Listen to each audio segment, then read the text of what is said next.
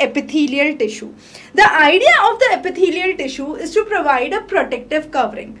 Be it heart, be it kidney, be it liver, each of these organs have a layer which separates it from another organ. And that's very, very important because to maintain a proper flow of the activities, it's required that each organ have a kind of separate covering, and this separate covering is made up of a continuous sheet which is tightly packed with no intercellular spaces that is present.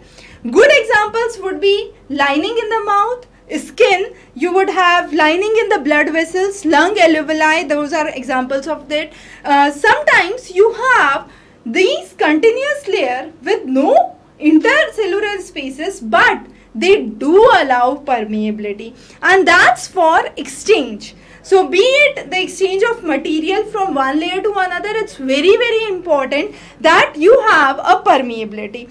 So besides the complexities that we talk about, the most important aspect under an epithelial layer is providing a kind of protective covering, separating the organs or a group of tissues from another group of tissues, and you have a kind of permeability that is provided for exchange and disposal activities. Now these epithelial tissues can be of various types. The first and the foremost, the most simple of those is a simple squamous epithelium. You have thin and flat layers with delicate linings that are seen. So esophagus and mouth cells lining are good examples of it. Again, you have the linings of the blood cells, lung alveoli, which are good examples of a simple squamous epithelium where you have small flat structures that are arranged in a very closely knit layer with a very delicate lining that could be seen. The next is stratified squamous epithelial.